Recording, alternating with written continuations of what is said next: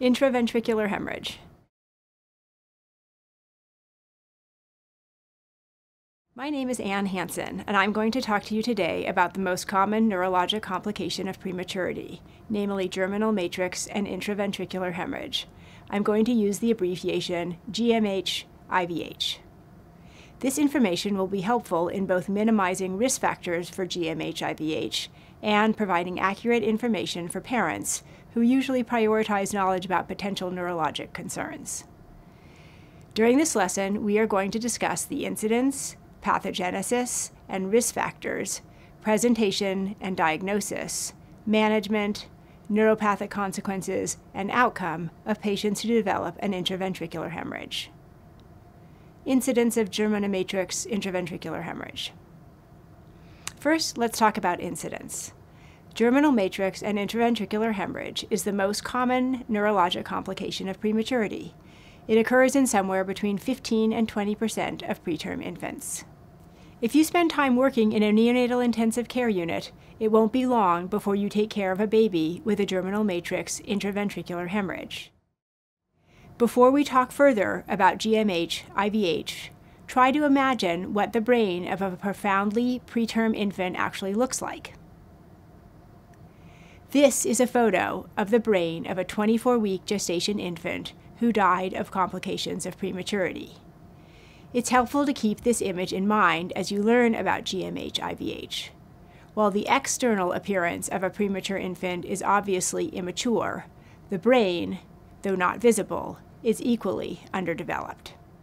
The germinal matrix is a neuronal and glial cell precursor site that's located in the subependymal region in the caudothalamic groove. Bleeding within the germinal matrix is called a germinal matrix or subependymal hemorrhage. The blood in the germinal matrix can extend into the lateral ventricles, causing an intraventricular hemorrhage. The germinal matrix is a fetal structure that spontaneously involutes starting at about 24 weeks gestation. It's pretty much gone by about 34 weeks gestation. Term babies don't have a germinal matrix. That's why germinal matrix and intraventricular hemorrhage are almost exclusively a complication of preterm infants. Pathogenesis and risk factors for GMH-IVH. Germinal matrix and intraventricular hemorrhages are caused by bleeding that typically originates in the extremely vascular, fragile, and friable germinal matrix. Abnormal coagulation or cerebral blood flow can contribute to GMH-IVH. Many preterm infants are particularly vulnerable to alterations in cerebral blood flow because they have a pressure-passive circulation, meaning that they cannot regulate their cerebral blood pressure to protect against fluctuations in systemic blood pressure. These are all important considerations in thinking about the risk factors for GMH-IVH. What puts a patient at risk for intraventricular hemorrhage?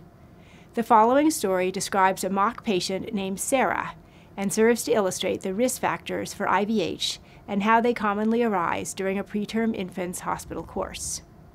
Sarah was born at 25 weeks gestation at a community hospital because her mother presented in preterm labor with a fever, foul-smelling amniotic fluid, and uterine tenderness concerning for chorioamnionitis.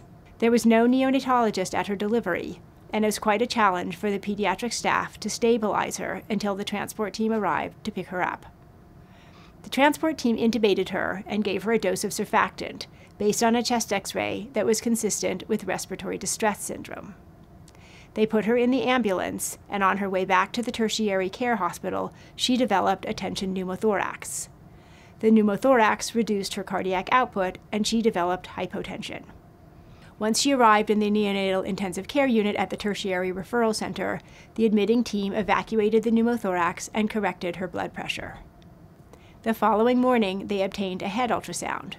What would you be concerned that this head ultrasound might show? It showed an intraventricular hemorrhage. In a moment, we'll discuss how to describe or grade her intraventricular hemorrhage. But first, let's go back to the risk factors to be sure that we understand each of the items on the list. To complete this list, we need to add asphyxia, patent ductus arteriosus, and coagulopathy. The risk factors are closely linked to the pathogenesis of intraventricular hemorrhage. Besides the coagulopathy, which speaks for itself as a risk factor for intracranial hemorrhage, what do you think that all of the things on this list have in common? Each of the items on this list causes either an increase or a fluctuation in cerebral blood flow.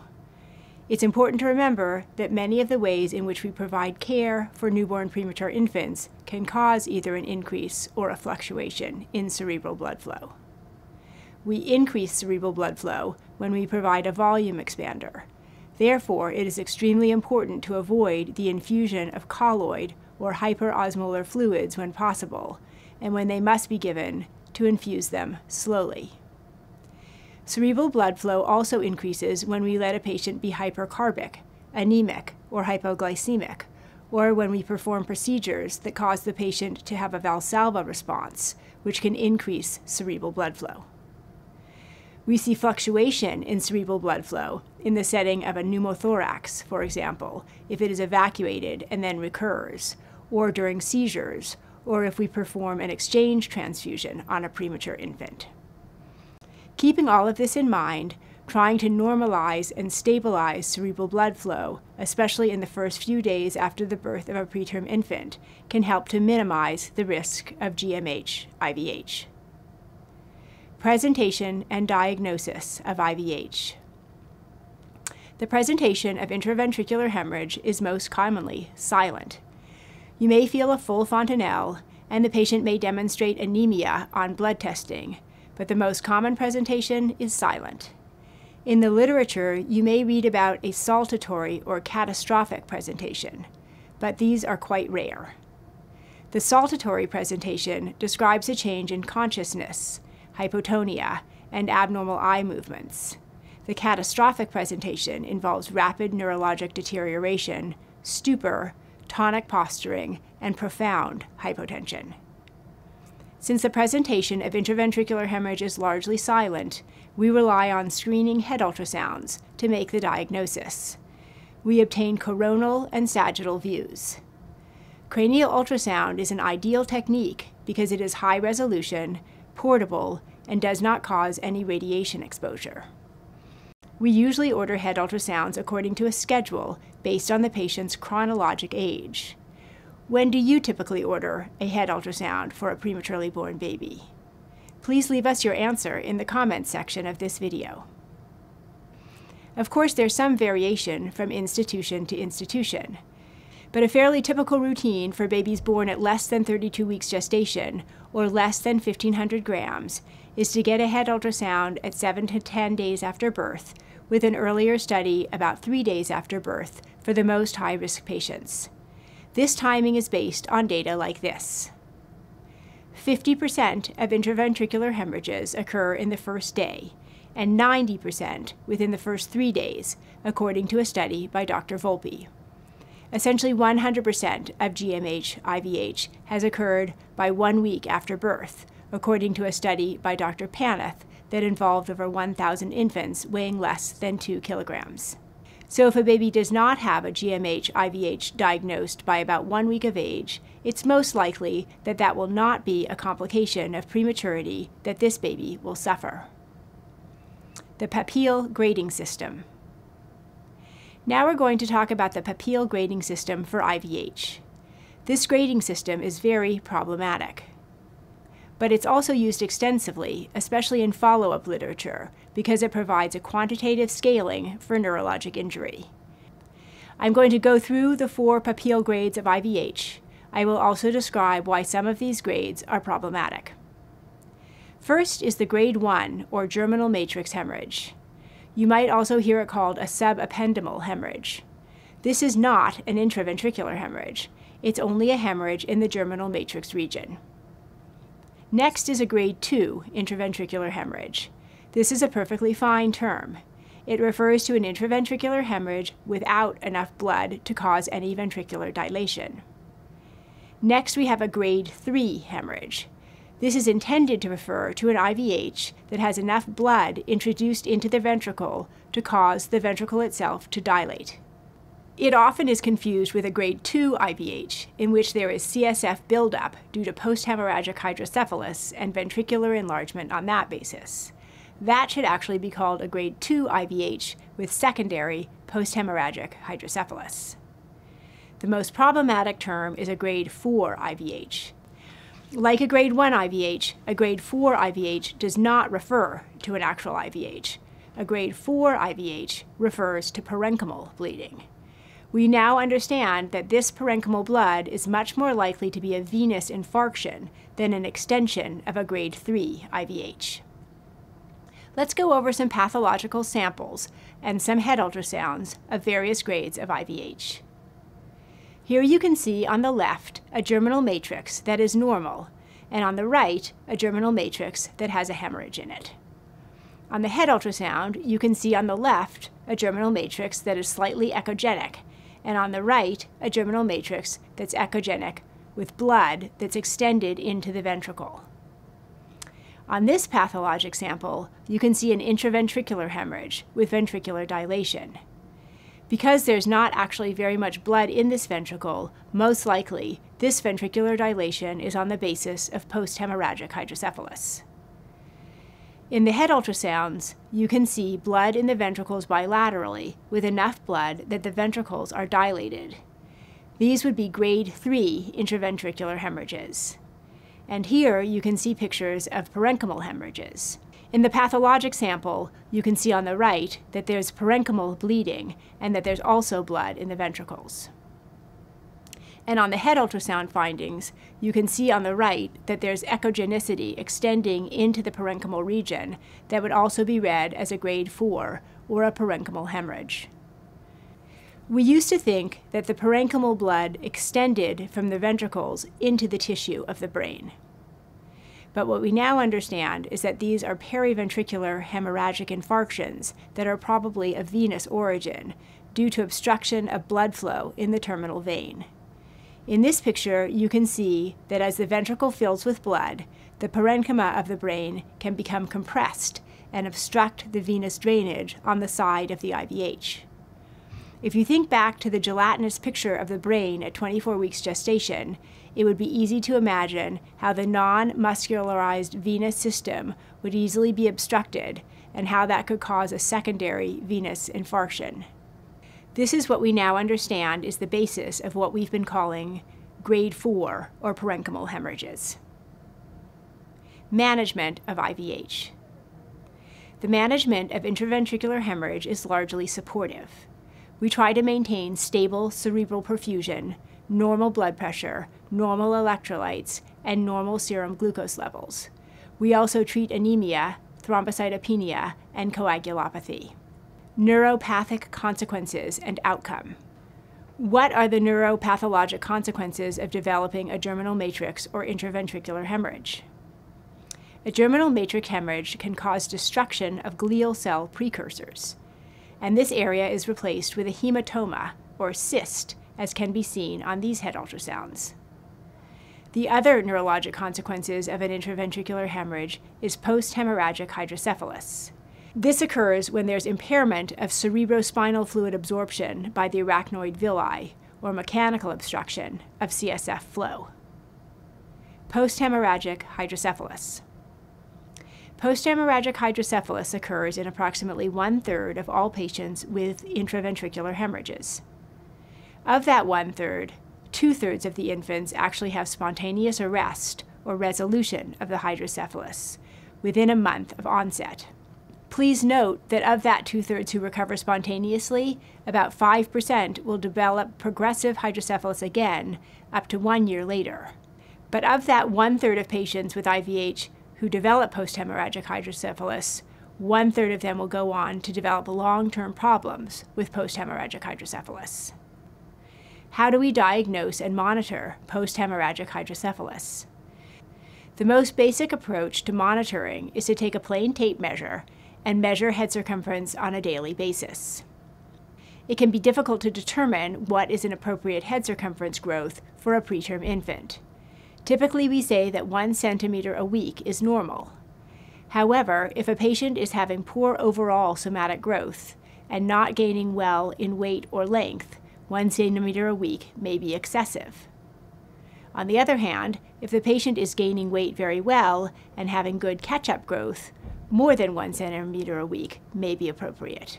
So it's a good idea to put together the head circumference measurements with weight and length measurements to get an overall assessment of what would be expected. In general, growth of more than 2 centimeters a week is excessive. In addition to our head circumference measurements, we also look at vital signs and clinical status, things such as lethargy, feeding intolerance, and apnea bradycardia events. And finally, our gold standard is serial head ultrasounds, which we typically obtain at least weekly. The resistive index can be a useful, non-invasive measurement obtained during a head ultrasound that can guide the management of post-hemorrhagic hydrocephalus. It is defined as systolic blood flow velocity minus diastolic blood flow velocity over systolic blood flow velocity, as measured by Doppler ultrasound, typically of the anterior cerebral artery. If there is not a non-neurologic etiology of elevated RI, as seen with large PDA or high-frequency ventilation, then either an elevated RI or a significant change in RI with gentle compression of the fontanelle by the ultrasound probe raises concern that the patient's degree of intracranial pressure elevation is a risk of ischemic brain injury and should have CSF removed. Our therapy for post-hemorrhagic hydrocephalus is aimed at reducing intracranial pressure by removal of CSF. Generally, we start with serial lumbar punctures. This is an effort to remove CSF in bulk. It is a temporizing measure to safely buy time while determining if a patient with post-hemorrhagic hydrocephalus is going to be in the 2/3 that gets better group or the 1/3 that needs long-term therapy. If a patient is determined to be in the 1/3 that needs long-term therapy group, they need more definitive treatment. One bridging therapy can be a subgaleal shunt. This is a shunt that starts in the ventricular space and allows fluid to flow up into the subgaleal space. When assessing whether a subgaleal shunt is functioning or not, it's not important to palpate the area where the subgaleal shunt is present underneath the skin. Instead, you want to do what you always do to assess for elevated intracranial pressure. Feel the fontanelle, follow the head circumference, and look at the patient's clinical status. The definitive treatment for post-hemorrhagic hydrocephalus is typically a ventriculoperitoneal shunt. Patients are generally big enough for a VP shunt when they reach 1.5 to 2 kilograms. This is a picture of a patient with a ventriculoperitoneal shunt. It starts in the ventricle. It tracks out to just underneath the skin. You can generally feel it in the neck, and then there's redundant length of the shunt in the abdomen so that the baby can grow up to be 6 feet tall and have the shunt still end in the peritoneal space. Ventriculoperitoneal shunts come with their own set of complications, including a risk of both infection and obstruction. Parents who have a baby with a ventriculoperitoneal shunt need to be sure to have the shunt assessed for those potential complications, especially in the setting of fever or neurologic signs and symptoms. Some centers now perform a procedure called an endoscopic third ventriculostomy with choroid plexus cauterization. This is an alternative to a VP shunt and avoids the complications of shunt infections and obstructions. The best candidates for an ETV CPC are patients in whom the aqueduct is obstructed and who do not have scarring of the prepontine cistern. Prevention.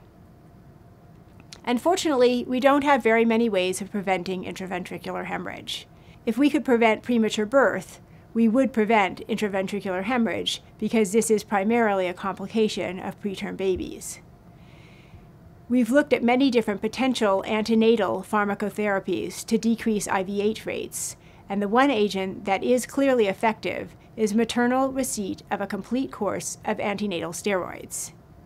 In utero transport certainly helps, as well as optimal management of labor and delivery. Researchers have also looked at the potential for postnatal pharmacotherapy to decrease risk of IVH in preterm infants. The only agent that is effective in decreasing the IVH risk is indomethacin. Based on the most recent Cochrane meta-analysis updated in 2010, the use of prophylactic indomethacin reduces symptomatic PDA and severe IVH, but does not either benefit or harm longer-term outcomes, including neurodevelopment. Additionally, indomethacin is accompanied by its own set of risks, including that of intestinal perforation, especially when given in close proximity to systemic steroids. Therefore, the use of prophylactic indomethacin remains controversial and must be individualized based on clinical circumstances, local IVH rates, and personal preference. Some centers use publicly available IVH calculators to tailor the decision for specific patients. Now I'll talk about outcome of patients with IVH. This is where the Papille grading system, despite all of its problems, is useful, because it allows us to categorize the hemorrhages into more severe and less severe. Outcomes. Patients with grade 1 and 2 IVH overall have only a minimal increased risk of adverse neurologic outcome compared to very low birth weight infants with no intraventricular hemorrhage. As developmental testing becomes more refined, there are reports of an increased risk of cognitive impairment and cerebral palsy, but it is difficult to sort out the effects of the IVH and that of white matter injury, which often coexists in this patient population and can be missed by head ultrasound.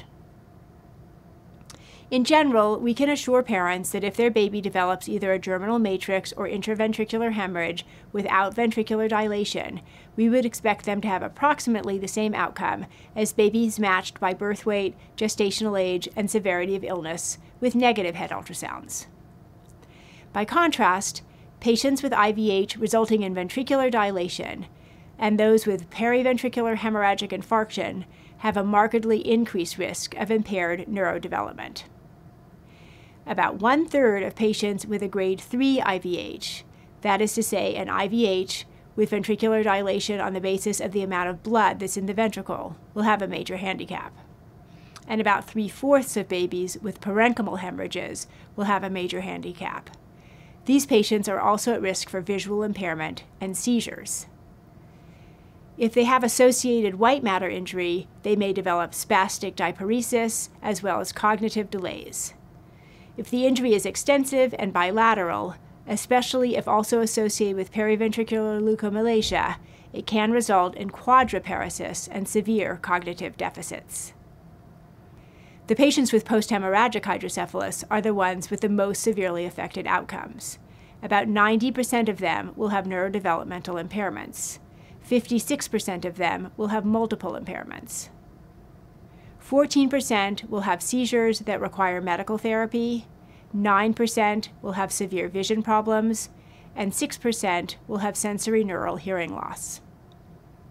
The characteristics associated with the poorest prognosis are bilateral involvement, persistent ventricular enlargement, parenchymal involvement, periventricular echodensity or echolucency, which is PVL, or low gestational age.